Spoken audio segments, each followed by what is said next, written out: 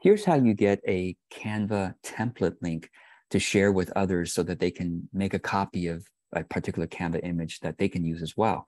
So you click on the share button on the top right, and then you down here, you click on more, and then you click on template link. So again, I'll try it again.